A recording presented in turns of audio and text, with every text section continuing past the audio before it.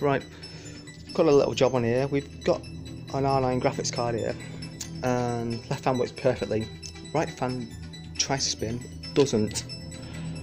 Placement fans on eBay from China are about £30, and this graphics card didn't actually cost me anything, to be honest. This is an R9 380.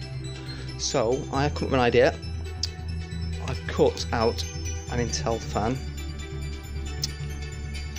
It's got two wires, one for the tachoff sensor, one for the actual differential for the speed. We're hopefully going to get that in there and then wire up to the existing loom, and hopefully we've got a working card which can be controlled via the onboard fan controller here, and we'll keep you up to date.